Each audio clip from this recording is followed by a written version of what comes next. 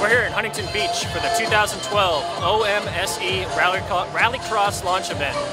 We have Tanner Foust, David Binks, Marcus Gronholm, and Brian Deegan. Let's go talk to them.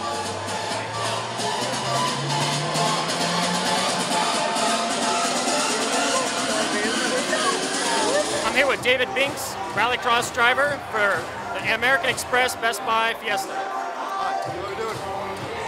David, why don't you tell us about the car? What are you driving? Yeah, this year we're in the from American Express OMSE Ford Fiesta. It's a 2012 model, four-wheel drive, Global Rallycross car. Absolutely amazing thing to drive. So what do you see for this year coming forward? Yeah, I mean, you know, we're very fortunate to be in the US this year. You know, I'm with one of the best teams in Global Rallycross, there's no doubt about it. Driving good old Ford, and I would say probably the best car out there. It's going to be hard. We've got 5 identical cars, 5 very fast drivers. You know, we're working hard to get that top step of the podium, and you know, we're pushing every race.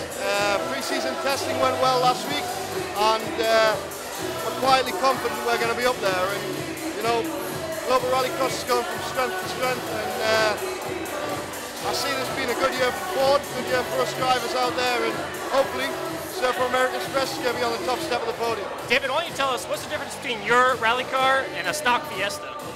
Well, not a lot. I wish. No. This car is built from the production model shell.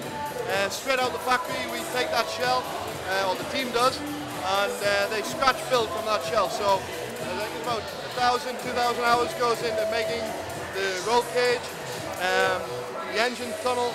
That's all built around, and then all the other components get bolted on there. So we've got a 2-litre turbocharged engine. It's based off a standard block. There's a lot of work and little tricky bits goes in there. But this car's putting out about 560 horsepower and 700 foot-pound of torque at the wheels. You know, 900 at the flywheel. This car is fantastic. We've got a torque band that just keeps on going all the way up and up and up. So as I'm shifting those gears, this car just keeps on pulling. Then you've got all the four-wheel drivetrain. You know, so no matter where we are, whether on dirt, in the air, taking those corners, this car just wants to go, go, go. So, you know, what's the difference? Apart from the wide arches, a bit more power and the four-wheel drive, you know, everything's based around that car. The development's done for the Ford car.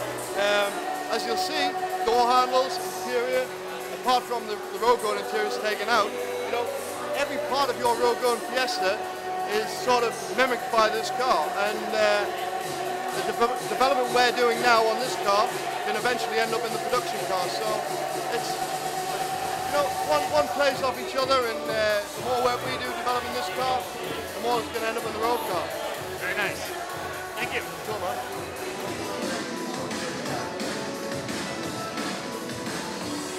I'm here with Marcus Gronholm. Marcus, you want to tell us about your car here? Four-wheel drive Fiesta, a lot of power, and yeah, it's start to be really good technically for me. A few years ago, the rallycross cars were not that high level technically, but now it's really easy car to drive, and the power is really something nice. Can you tell us about yesterday? You were in Willow Springs testing out the car. What are you working on trying to accomplish for the test track? Yeah, the main goal for the test was to shake down the car. It's a new one, my car.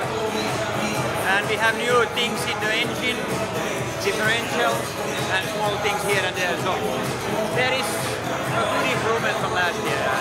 And of course, it was also a good opportunity to drive the car because I haven't done much with the car. So. Can you tell us about the upcoming races? Which race are you looking forward to the most? Oh. Of course, X Games is a big race, but I think all these Global Rallycross races are nice because they are now together with NASCAR. Yeah. I don't know how the track will be.